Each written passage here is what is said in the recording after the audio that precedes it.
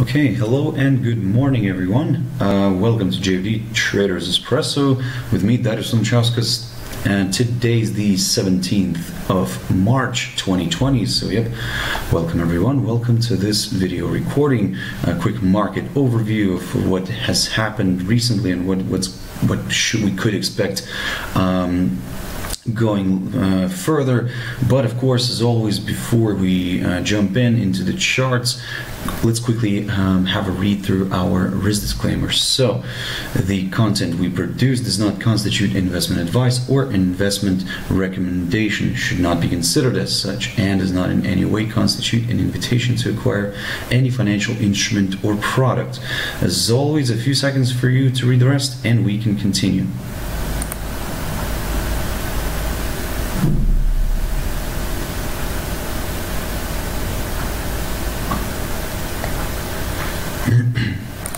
Okay, so also just before we jump into the charts, a quick mentioning of, let me just bear with me one moment, quick mentioning of our JFD YouTube channel, to which you can always subscribe to in order not to miss any of our upcoming videos, and of course our JFD Bank website, and specifically our JFD research page, which we update on a daily basis. So feel free guys to visit us here on JFDbank.com and click on the research tab right there.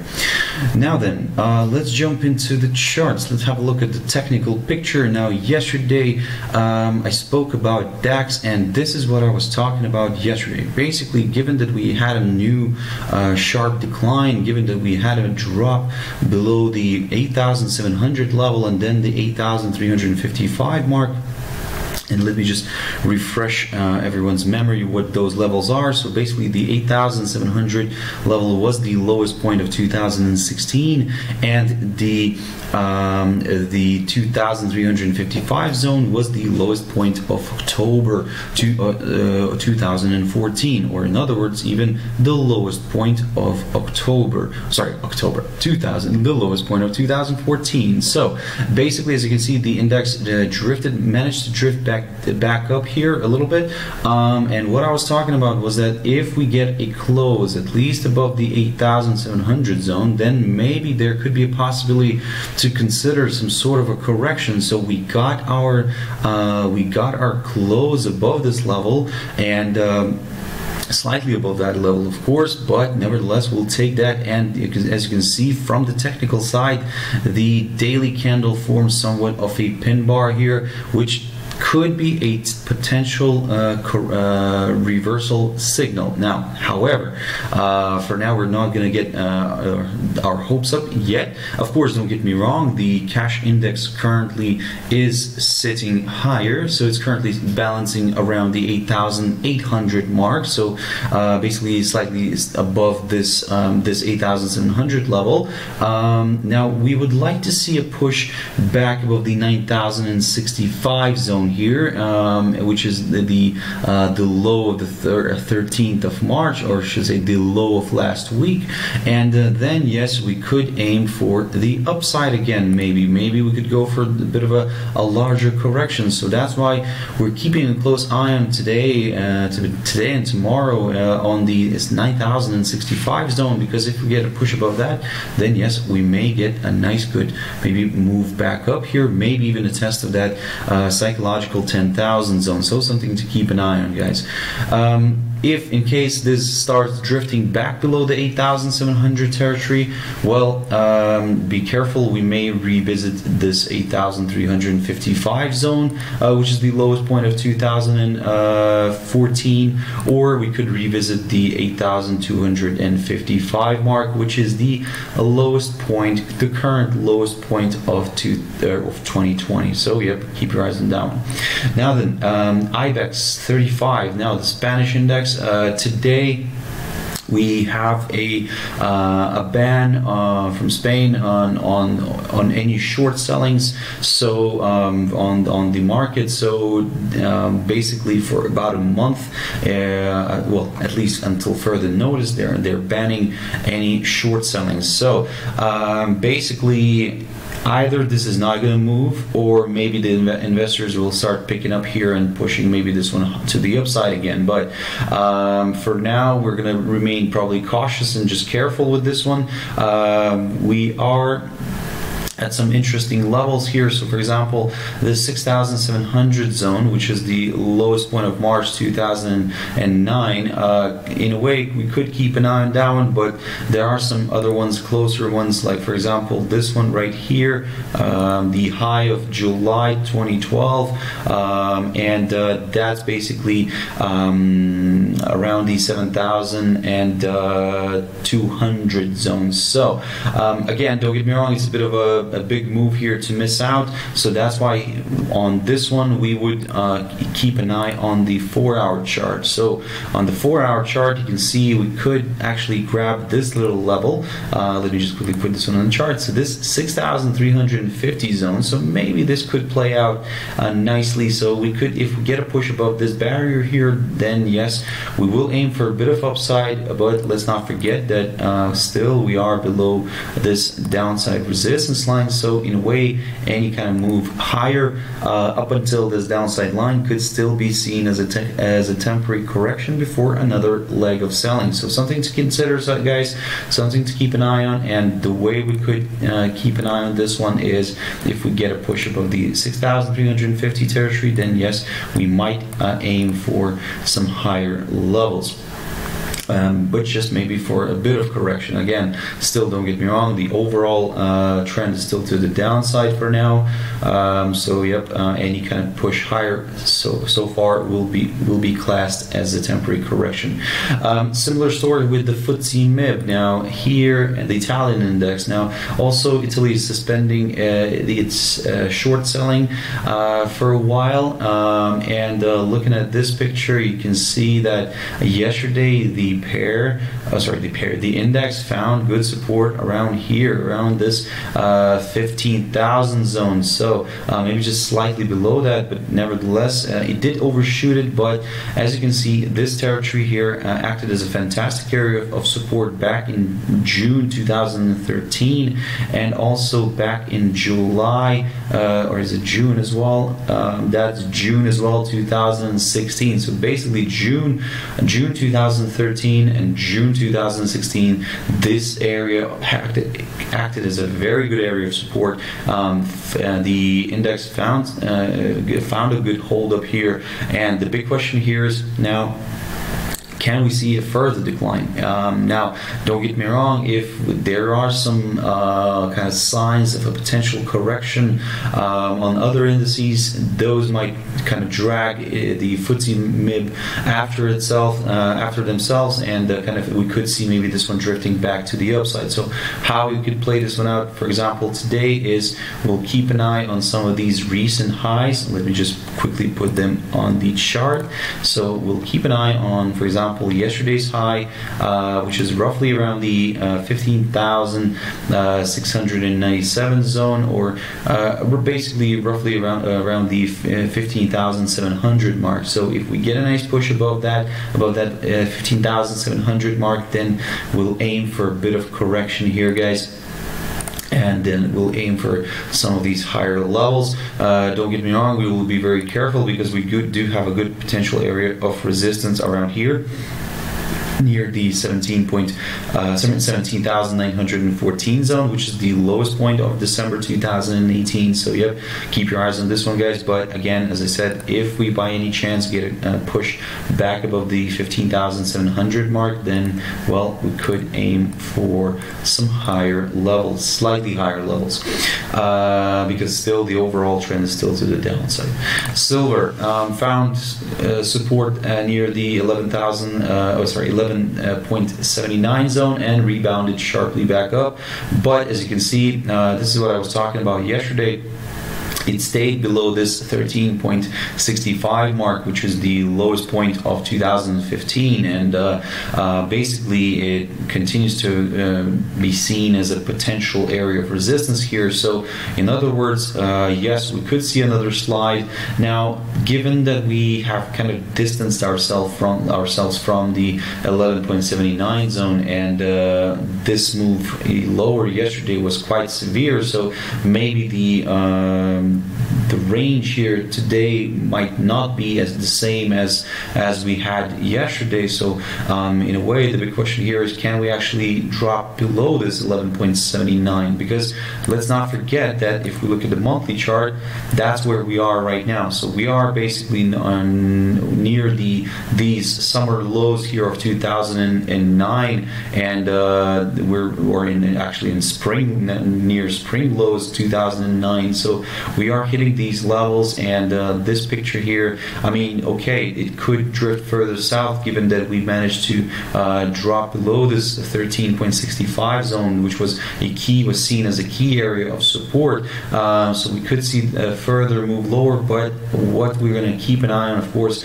we'll keep an eye on this monthly chart, because if we see the month closing above the that 13.65 level that I talked about, that I mentioned, well, I mean, maybe in that case we could see a bit of a correction here back to the upside, because looking at this picture here, I mean, yes, of course, we have opened the path. So far, for now, we have opened the path towards lower levels, and we will aim for those lower levels if we see the monthly chart, monthly candle here staying below the 13.65 zone. So something to consider, guys, something to keep an eye on. So yep, for now, of course, from the short-term perspective, we are drifting right now to a little bit to the downside. My problem here today is, will we actually reach this 11.79? Because the yesterday's move was quite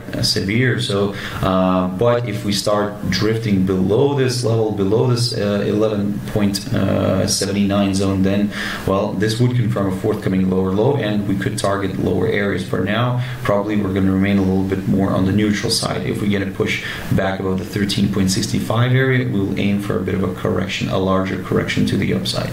Ripple, now very quickly on this. So for now, we're neutral. Looking at this daily chart, you can see that this 0.1290 zone continues to hold, and let me just remind you what that level was in the past. And this level here, the 0.1290, has been seen as a very good area of support back in 2017, guys. So basically, in other words, the lowest point of 2017, that's where the crypto is currently stuck at. It tried yesterday to overcome that barrier, but failed to do so. As you can see, it stayed above it. So so in a way, yes, for now there is a bit of positivity for the bulls. The only thing is there could be even more positivity for the bulls if we get a break of this short-term downside resistance line taken from the high of February. So again, keep your eyes on some of these levels. Keep your eyes on the 0.1760 mark, which is the lowest point of December 2019. A nice good push above this and above this downside line could in a way open the door to some higher, slightly higher levels here. Initially, that's what we're going to be targeting, the area, for example, around the 0.1990, or even further north, the area around the 0.2163 zone, which is the high of the 10th of March. So again, guys, something to consider. Wait for that. For now, wait for that confirmation break. For now, we're neutral on this one. We're from the very short-term perspective. From this from the more medium-term perspective, maybe we're more bearish than bullish. However, given that we are trading near the lows of 2017, guys, that's where it's a little bit tricky with further declines. If it drops below the 0.1290, then yes, further declines are possible. But if it continues to trade above this and it breaks this this downside line, well, then maybe we could aim for some higher levels. NZDCAD. So this is also a daily chart. Now I'm going to stick on this one for now. Basically a battle of the two kind of weaker currencies here. We do have a downside resistance line here taken from the highest point of March 2019. We are trading below this downside line still.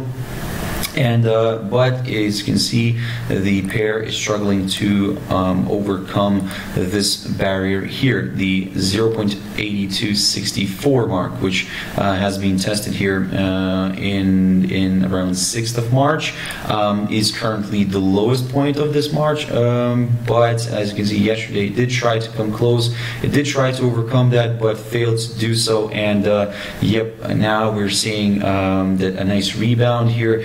The only problem, of course, given that until it's trading below this downside line, and given until it's trading above this this support area here around the 0.8264 mark, to be honest, will probably remain neutral here, especially looking at this daily chart. But from the 4-hour chart perspective, maybe we could try to capture something here and basically, in a way, what we're going to do here is we're going to keep an eye on this little intraday swing high here of yesterday, which was around the 0.8524. A nice good push above this would also place the rate above all of its EMAs here on the 4-hour chart, and then we may target some higher levels. But again, for now, guys, we'll remain a bit careful and cautious. Like I said, we do have some good potential areas of resistance here, but yes, if we do get a push above the 0.8524 mark, then we will aim for a bit of a larger correction up until this downside line that I've mentioned. In terms of the downside, to be honest, it's still, of course, we would prefer to see a drop below that 0.8264 mark, but in a way, it's really difficult to find a good spot here, a good potential level. But that's why with the downside, we'll remain cautious and we'll take a more conservative approach until we see a drop below this level here, below this 0.8264 zone. So keep your eyes on that one. GBPNZD, so I've looked at this one previously last week, and basically here what I was talking about was this upside support line that continues to hold. And as you can see, we had already a test of this upside line yesterday, and the rate rebounded, so perfect move here. The only thing, of course, we'll remain very careful and cautious because we're now very close to this upside line again, because if it fails to withhold and we see the rate falling below the 1.9989 zone here, or in a way you could round it up towards the psychological 2 zone, if we see a drop below that psychological 2 territory, then well, further declines are possible. And then, yep, we will aim for these levels that we saw here in around mid-January. So keep your eyes on this one. That was roughly around the 1.95s. So yep, keep your eyes on that one. In terms of the upside, now looking at this messy chart here, probably we'll keep it. So what we're going to do here is we're going to stick to this little target here, and let me just probably zoom in here a little bit. Now we can get rid of this highlighted area. Now we will keep an eye on this little target here near the 2.0380 mark.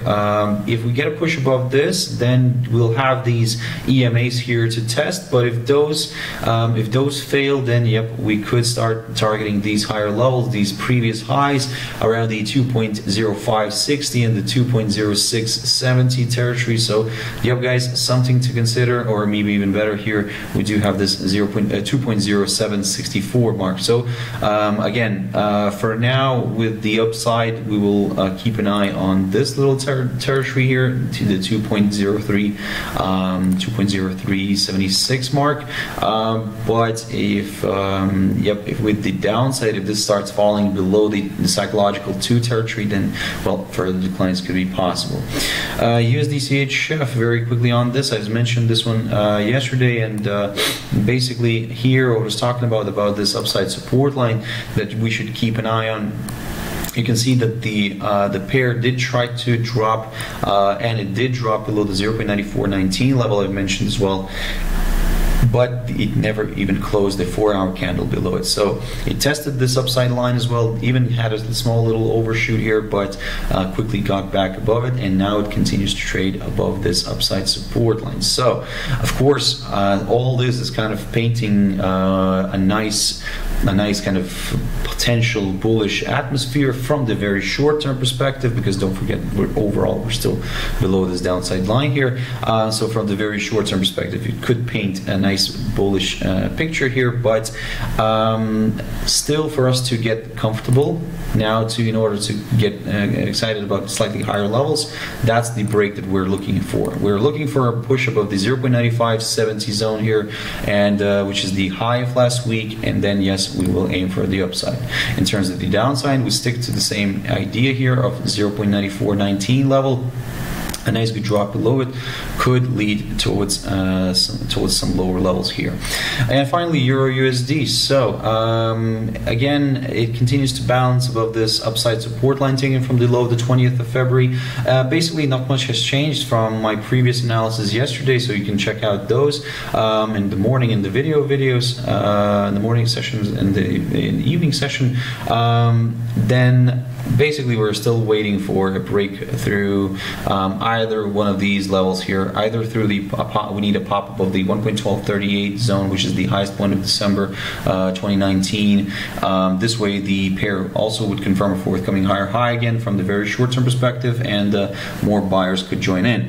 But if this upside line fails and the rate starts falling below the 1.1054-55 mark, which as you can see acted as a wonderful area of support, well, I mean, this is where it could turn out ugly for EURUSD. But again, for now, we're probably staying aside here and just monitoring these two levels. So yeah, okay, guys, I really hope you found it useful. Again, like I said, this video is coming out in as a recording. For now, unfortunately, due to certain problems with the coronavirus, we have to take these measures, and but we will definitely resume the live videos at some point later on. So yep, keep on checking us out here, guys, on YouTube, on Facebook as well, and yep, visit us on JFDbank.com, and I believe you can find some useful information on all of these resources. So yep, guys, and once again, thank you very much for your patience. Thank you very much for staying with me, and I really appreciate that, guys. And yep, I hope to see you later, or should I say, please catch my later video today, 14:15 GMT, the video recording of Traders Tea Time. So yep, thank you very much, guys, and have a wonderful trading day. Bye bye.